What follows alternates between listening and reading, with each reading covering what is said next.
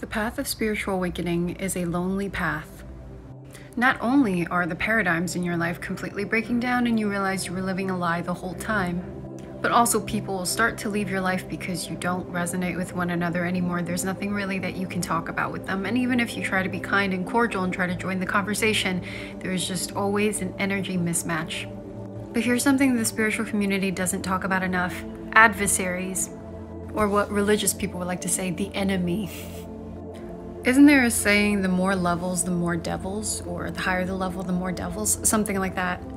It's true, because if you're spiritually awake, you know that we live in a matrix system. It is a kind of artificial holographic film that's been put over what our original experience was supposed to be.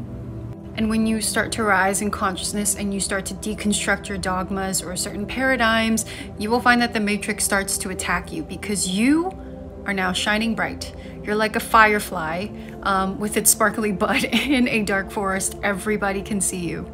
These adversaries can come in forms of lovers, new friends, sometimes even family members.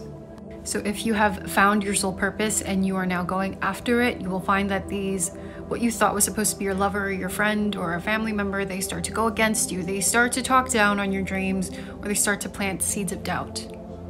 When people think of adversaries or enemies, like they think of random strangers on the street who attack you, or a police stopping you for no reason. I mean, that could happen, but it's usually the people that are closest to you. People are gonna call this fear mongering, like, oh, you can control your own destiny, but like, you really don't realize how complex this matrix system is.